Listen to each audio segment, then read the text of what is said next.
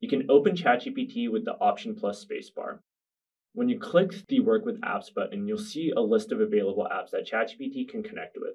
To enable this, you'll need to grant permissions either in your system settings or directly within the app, depending on which app you want to enable.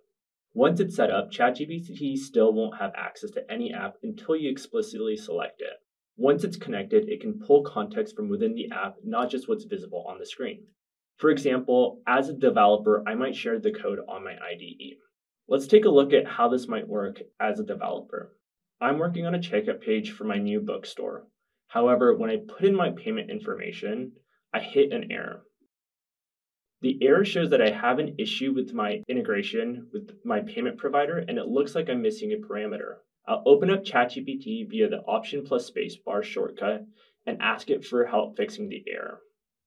I also know that this error is specifically coming from my checkout page, so I'll click the Work with Apps button, which shares the entire code from my footprint file in my IDE with ChatGPT. In addition, I'll swap out my model to use O3 Mini High.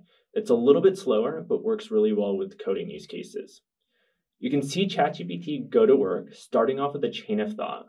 You have full visibility into the steps the model is taking to come up with a solution. And here you can see the progress and even have ChatGPT automatically edit your file within your IDE if you'd like. For this example, let's review the file together first.